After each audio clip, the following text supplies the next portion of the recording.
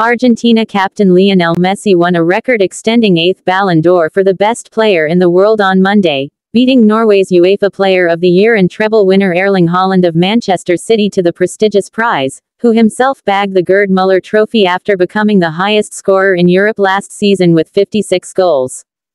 Inter Miami's Messi, who last won the award in 2021, played a pivotal role in guiding Argentina to their first World Cup title in 36 years when they beat defending champions France in the final last year.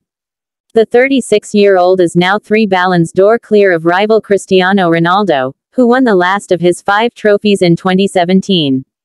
Messi has now finished among the top 3 a record 14 times in total, finishing runner-up on 5 occasions. "I couldn't imagine having the career that I've had.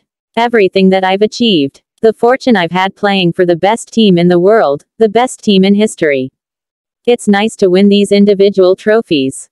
To win the Copa America and then the World Cup, to get it done is amazing," Messi said.